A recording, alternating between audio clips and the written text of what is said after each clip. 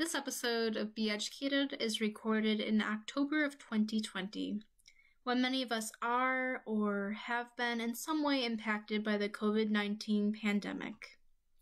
Today, I want to share how these times are influencing environmental education as a whole and shed some light into ways that we can strive to improve our approach to environmental education wherever and really whenever you are listening to this. I recently came across an alarming study that was published by the University of California, Berkeley. This study, which was published in June of 2020, found that of the roughly 1,000 environmental education organizations surveyed from 49 of our 50 states in the United States, 63% of the organizations were unsure they would be able to open again if pandemic restrictions continued through the end of the year.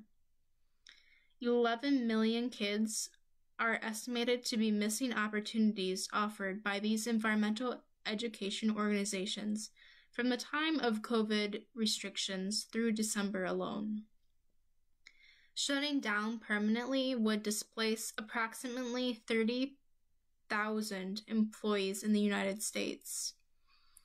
I do not currently have a number for how many of these workers have already been laid off or furloughed, what the situation looks like outside of the United States, but what I can say is that several months later, in October, we are still within COVID-19's reach. Although there haven't been any follow-up studies on this subject yet, we can assume that these stats have shifted as some communities have resumed in-person meetings and some businesses have reopened. But of course, this is not the case for all of us, and we cannot predict what the future might hold. From conducting my own research and hearing others' stories firsthand, I know that the interest in environmental education has not disappeared with any opportunities that have been lost to us, which of course is really important for the future of the environmental education industry. In fact, there is evidence to suggest that COVID-19 has heightened interest in environmental matters on a global scale, from people who are quicker to value their time outdoors to consumers who are making more environmentally conscious purchases.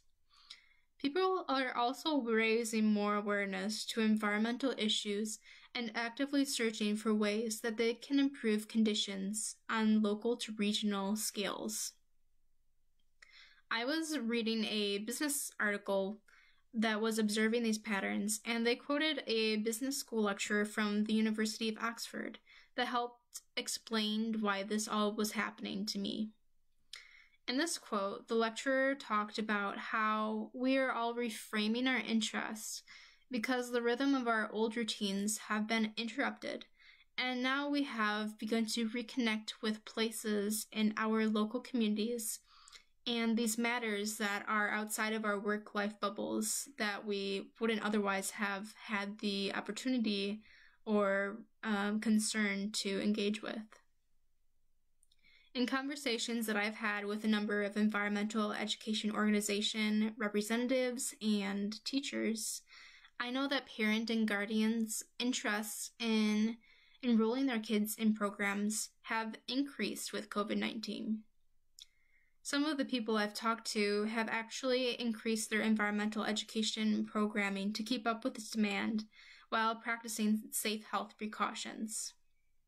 There are a number of other silver linings to the slowdown of environmental education programming that is currently happening.